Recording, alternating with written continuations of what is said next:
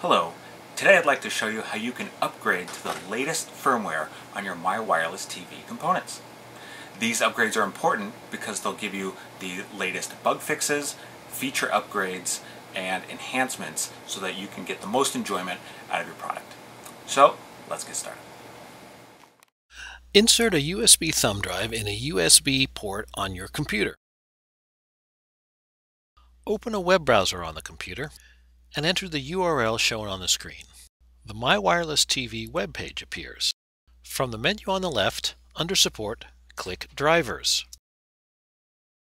In the next screen, click on the Firmware Upgrade link. When asked where to download the firmware, make sure it is at the root level of the thumb drive that you previously inserted into the computer. After the file has been downloaded, remove the thumb drive from the computer.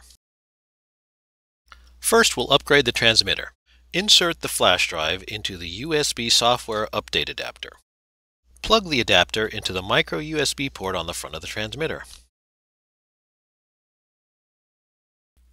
Next, power cycle the transmitter by unplugging the power cord from the power port, keeping it out for 5 seconds, and then plugging it back in again.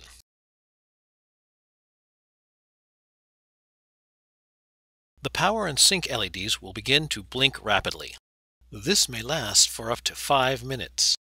Be sure not to disturb the thumb drive or power down the transmitter during this phase. Once the power light glows solid green and the wireless and sync lights come on, the transmitter's firmware has been upgraded. Remove the thumb drive from the transmitter.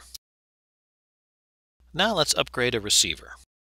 Insert the thumb drive into the USB port on the back of the receiver.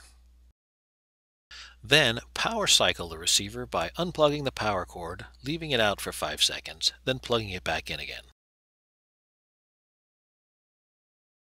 The power and sync LEDs will flash rapidly.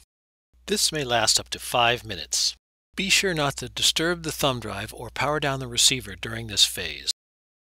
When the power LED glows solid green and the wireless and sync lights light up, the receiver's firmware will have been updated.